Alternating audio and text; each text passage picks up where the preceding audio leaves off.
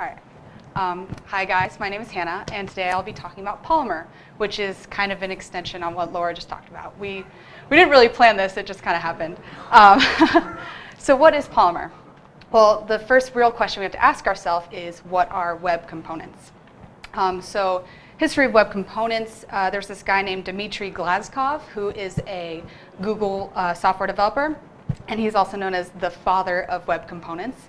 And in 2010, he sparked this whole new conversation when he asked these three questions. Why does the browser not have native templating? Why can't elements have their own scope? Or in other words, why can't they have their own local DOM? And why can't we bind data to these elements? So he and the web apps community wanted to confront these issues, so over time, web components came to be. So what are they? They're basically a collection of standards which over the past few years have been landing in browsers. What they're used for is so web developers can create their own HTML, their custom HTML elements. And there are these four specs, which make a web component a web component. You can create your own custom elements, your own tags. You can import HTML, and you can have their own templates. And this should all sound very familiar to you. We've been using something very similar to this, which is Angular directives. They do those three things. In Angular directive, you're creating a custom HTML element, and you are binding data to it. But, well, there are a lot of similarities, and there are a lot of differences between the two. But one of the main differences is that components have this thing called the shadow DOM. And the shadow DOM is kind of what it sounds like. It's like a miniature DOM that doesn't really affect the main DOM.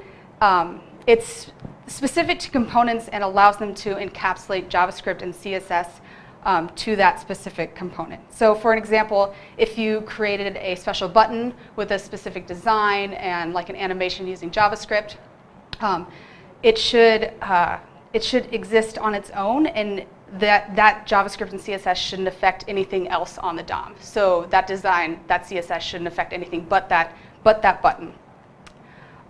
So let's get back to Polymer. What is Polymer? Polymer is a library built on top of web components that allows us as developers to create our own HTML tags. It was created at Google in 2013, and it's been pretty well received. A lot of people, mostly people at Google, say it's like the future of web development. It initially got a lot of flack, and it still kind of does, because when it came out, the only browser that supported it was Chrome. And so when you wanted to use Polymer, you actually had to download this other technology and use platform.js as a polyfill in order to use it in other browsers, which just added a whole level of complexity that people didn't want to deal with. At this point, Chrome and Opera fully support it, and Firefox is almost there, and then Internet Explorer and Safari are like getting closer. So it's pretty soon, I think Polymer is going to be seen a lot more. So why did Google come out with this technology? Like, what problems does it solve? So let me ask you this. During Stack Store, how many of you tried to avoid working with HTML and CSS? Oh, look, everyone.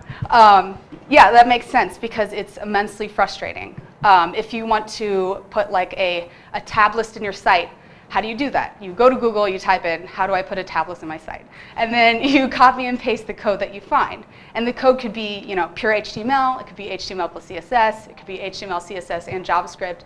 And there are a million different ways to create the same thing. So Google wanted to create this thing that allows you to standardize what you're making. Polymer is also super useful because it has this extensive library of pre-built elements for developers. And Laura was talking about this because these elements that they've designed follow material design. So yeah, all of the things that you use follow those standards. So let's go through some examples of how you can create your own custom elements. So right here we have two HTML files. The first one, it sources this Polymer library, and it references this DOM element HTML file here. It links it.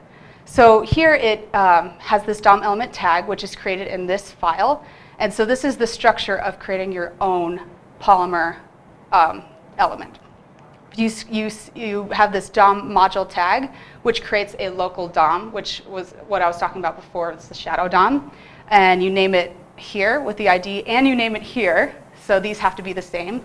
And in the template here is what is going to show up in the actual element. So if I put like an H1 tag with something in it, it's going to show up here. And what's really cool about this is if you inspect it, what you see in, well, this works in Chrome because Chrome supports this.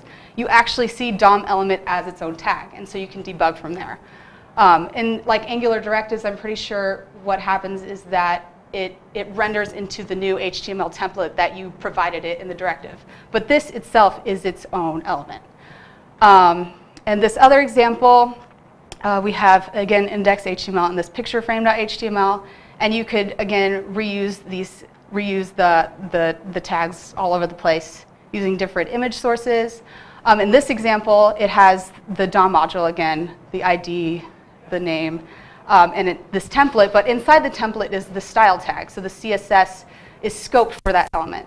So this CSS here isn't going to affect any other elements inside your DOM. There are a lot of different cool things you can do with these templates.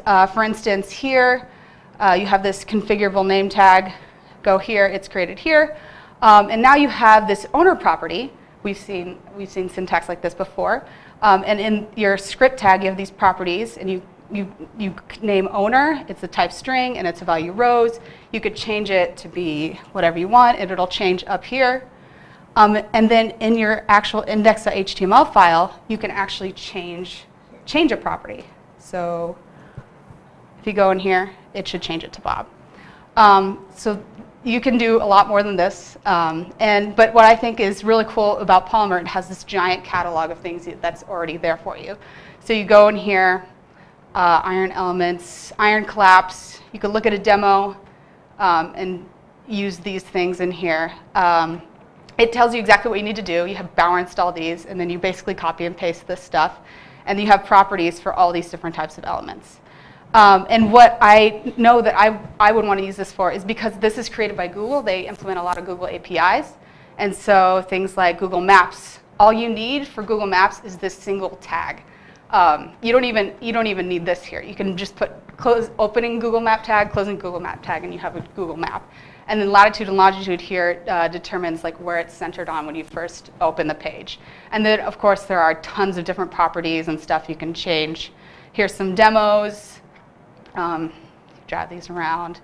And yeah, so there are tons of different things you can use this in this Polymer catalog. I encourage you guys all to check it out. And thank you.